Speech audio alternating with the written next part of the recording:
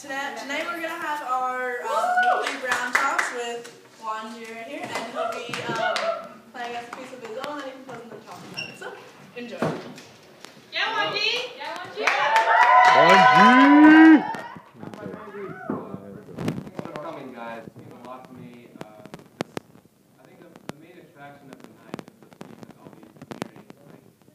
It's technically a world premiere in its entirety, which I think is pretty cool. So you guys will go down in history, believe me.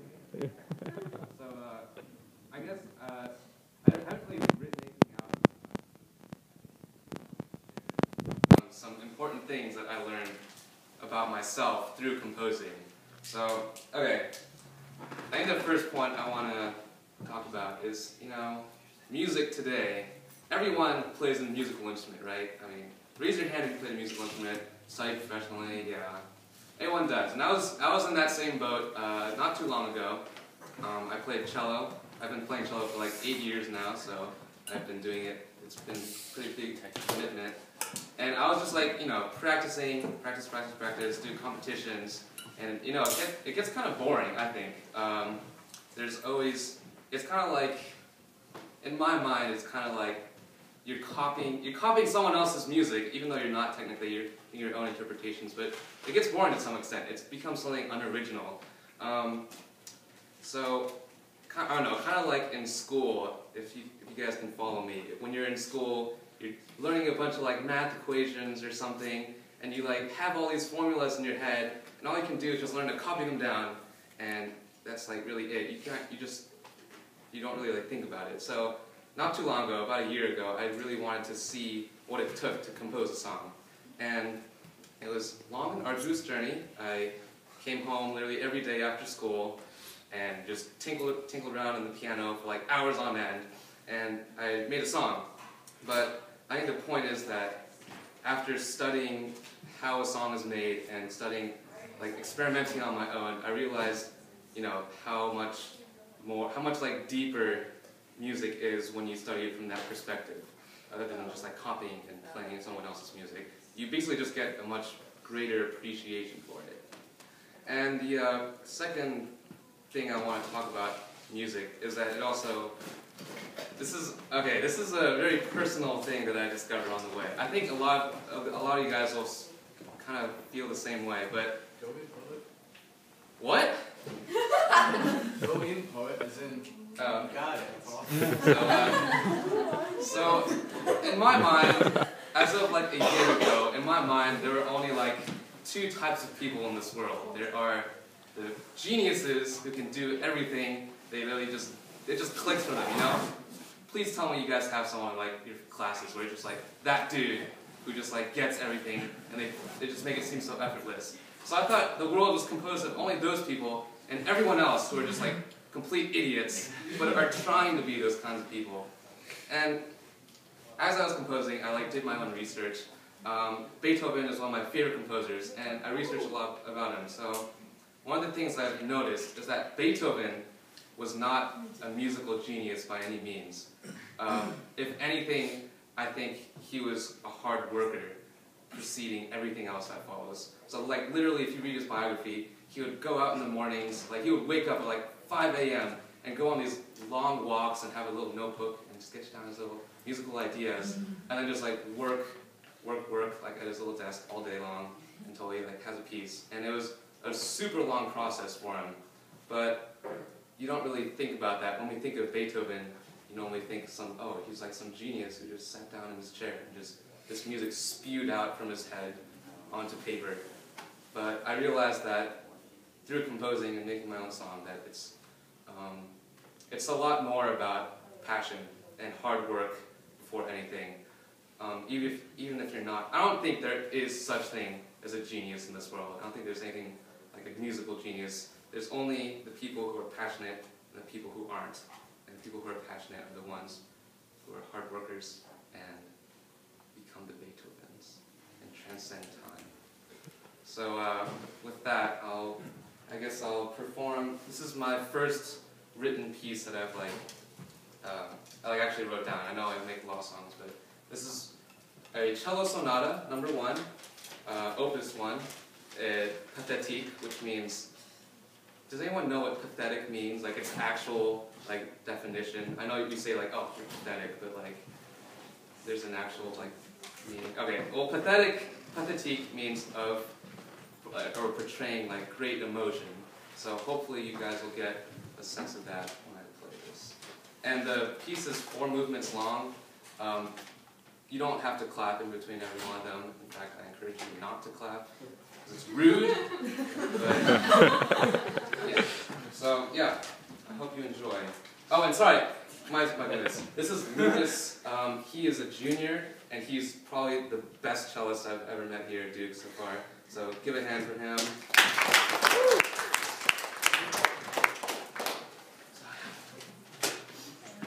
Can someone make sure that this is recording the whole time? All 3 here. There's probably like 3 things. Yeah.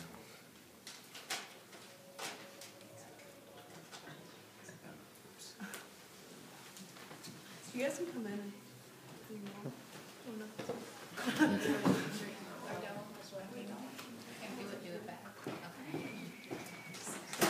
Is it recording right now?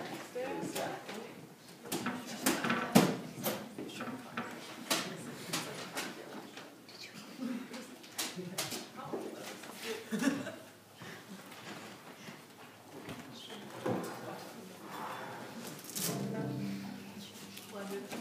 It's fairly lengthy too, so if you guys like have to leave or something in the middle of it, I won't be offended. Yeah.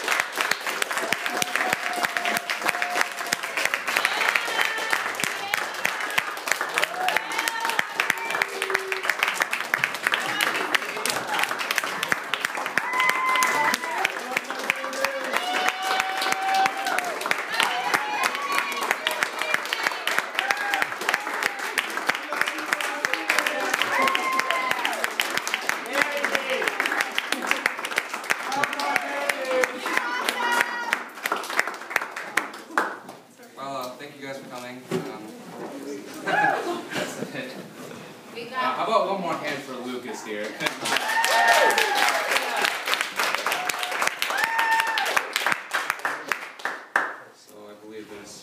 I'm sorry, Brianna. Yes. Do your movements have names?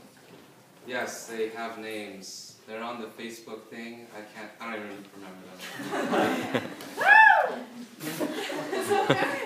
Well, thank you guys. That means a lot to me. I don't know. It feels good because this piece has taken me like a year in the making, basically.